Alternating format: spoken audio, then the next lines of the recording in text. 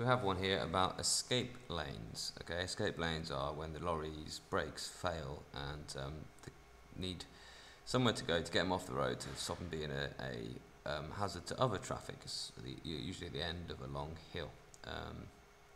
Don't often need to be used with modern lorries, luckily, but they still exist on our roads. They're still quite an important safety feature. It tells you that the escape lanes are filled with sand and sometimes slope upwards. Explain how these escape lanes reduce the braking force by the vehicle when the driver takes an emergency stop. See, it's 2 marks. Well, that's a clue. There's going to be 2 separate points, separate parts of the question, 2 parts in this answer. Filled with sand is your first part, slope upwards is 1. So why are they filled with sand? Sand increases the friction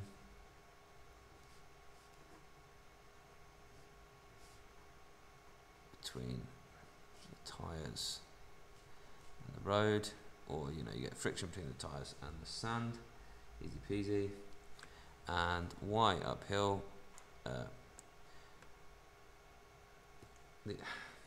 Going uphill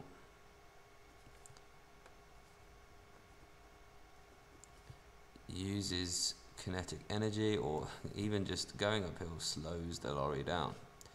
Was okay actually. I prefer the answers, and there were a few people who gave me this answer.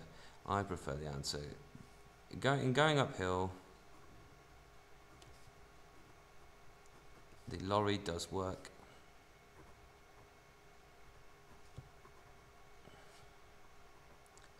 against gravity.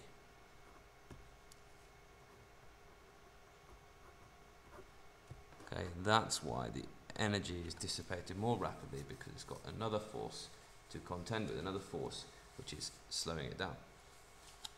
Okay, risks and benefits of wearing seatbelts.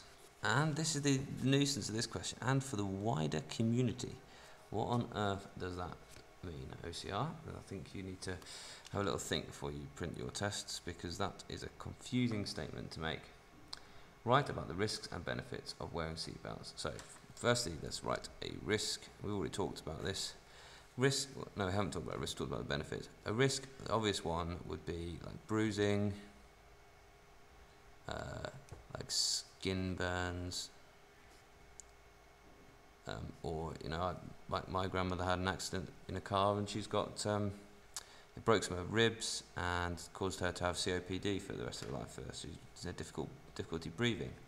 So there you go, you can have these things. But the most common risk was it's difficult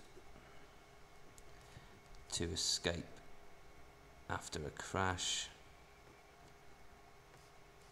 Some people talked about it's difficult for the emergency services to get you out after a crash, or being submerged in water.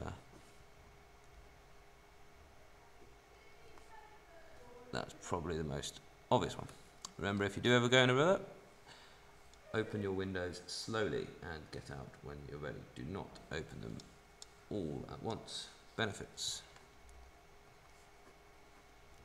Obvious benefit is that it's going to reduce injuries. That was good enough. Which, again, from the last one. Why is it going to reduce injuries?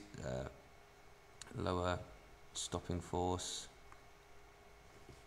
Come to a halt over a longer time, longer distance. Anything from the previous question. Won't hit the windshield is fine, but also won't be thrown out of the car.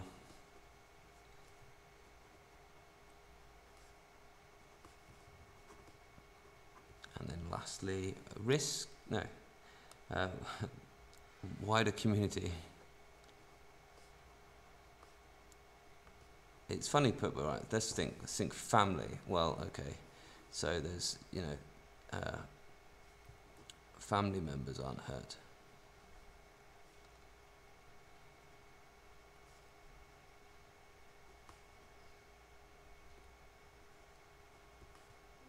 Or caused grief.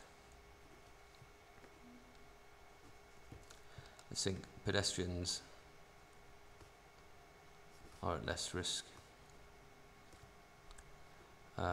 And also, lastly, you're less likely to see horrific accidents.